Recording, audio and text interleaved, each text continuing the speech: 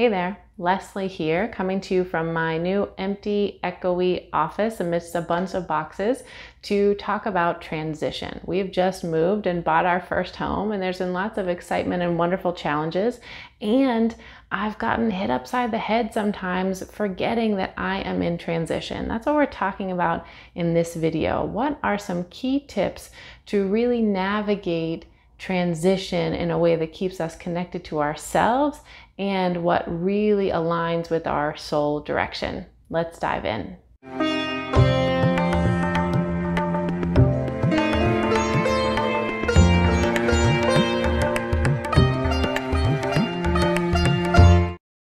Hey, Leslie Huddart here. I am an acupuncturist, spiritual guide, and healer around town, and we have just wonderfully bought our first home and moved in. It's been a couple of weeks now. As you can see, we are still getting things together. We've still been working a lot up until this time, and it's a little bit of the end of the year holiday break, and my parents are here helping us get a lot of projects done as well.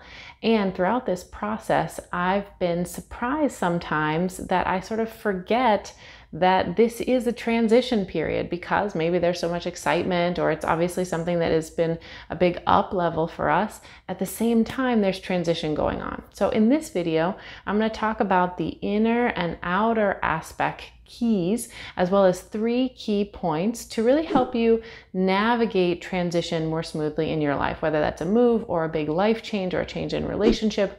Whatever comes up, we know that the only constant of life is that things are always changing. So let's dive into point number 1.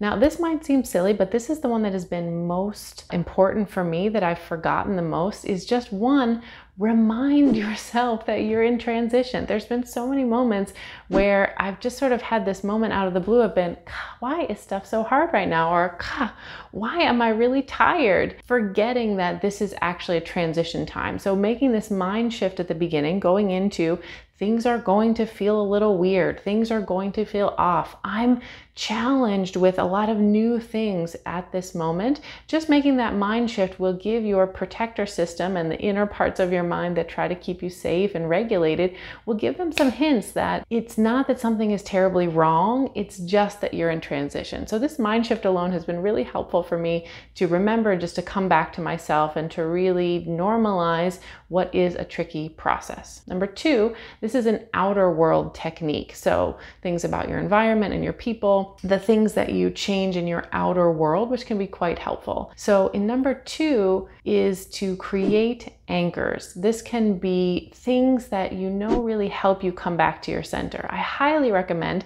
the outer anchors of people, your sort of Dharma friends, your close soul tribe that you really align with. Those close friends, check in with them more often. Plan that ahead of time to have these touch points of outer things that are still the same, whether that is food or routine, your outer routine, having that nailed down in a transition as much as you can be helpful. I've even bought plants as a way really earlier rather than later when we moved here, just to have things that were around even in the midst of boxes that sort of anchor me to the nature element, to things of myself. So number 2 is create those outer anchors. And number 3, the last key, is an inner world technique. Here we want to create the inner anchors for your inner world. This can be things like, what is your spiritual routine and connection? Now is the time to really do those spiritual routines like it's your freaking job, because having that inner anchor really aligns you, 1, with what the true reality of this life game that we're playing actually is, and pulls you back into yourself and your alignment with what is. I'd like to offer you a mind shift here that you can make in your inner world, and that mind shift is the reminder that I am not the doer. This is an idea that, life and the true reality is doing through me. No matter what transition we make in life, there are always constant changing.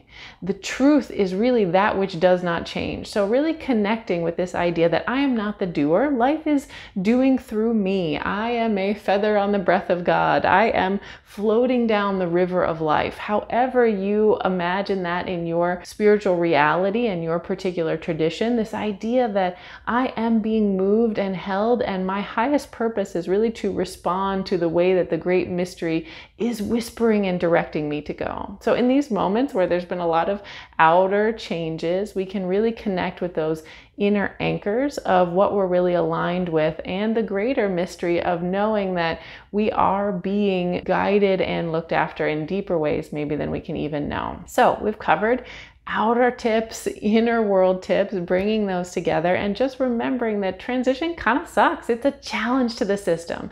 And just like anything else, challenge creates a stimulus to the system to rise to a new occasion, to keep our adaptability, and that in itself helps us grow and change. I'm Leslie Huddart. You are a soul with a body. I'm so glad to be here with you. Thank you for being with me in my transition, and I'll see you next time.